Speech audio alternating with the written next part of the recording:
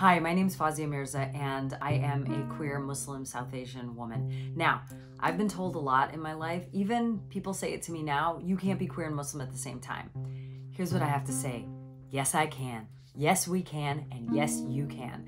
Because here's the thing, everyone, for the extent of your life, is going to have an opinion on who you are and how you're supposed to live that life.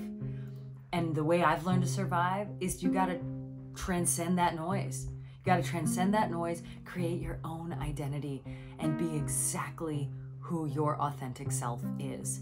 One of the other things to remember is that every day is not always that easy. It is sometimes a struggle to get out of bed. It's sometimes a struggle to be that person that you know you are. It's sometimes a struggle to put on a happy face and have a front-facing, like, joyful day. And on those days and in those moments, just be kind to yourself. Have compassion for yourself. Have compassion that, you know what? This moment's going to be hard. This moment's a struggle. And maybe I don't have as much energy today, and that's okay. Compassion and kindness for yourself is essential to being who you are as well. And one of the other things that I've found that's helped me is art, comedy, and storytelling. When I have all these feelings where I feel confused or uncertain or depressed, like, I will channel it into writing and creating. And honestly, art and comedy saved my life. One of the first times that I felt unsure about my identity, when I was first coming out, when I was grappling with whether I could be queer and Muslim at the same time, I made a short film. And in that short film, I had this really public conversation about my really private internal struggles. But it helped me. It helped me sort through all that mess of confusion. And I was like, oh, wait, yeah, I totally can be this because this is who I am.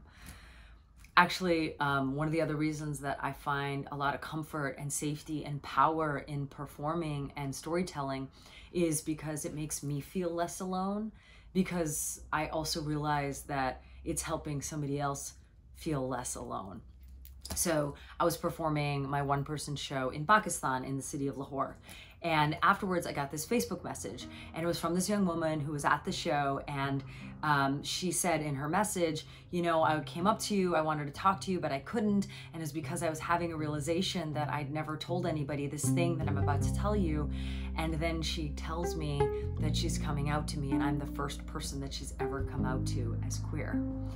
Now, obviously I cried because that was a really beautiful sharing and story of hers, and I felt really grateful that we had this moment.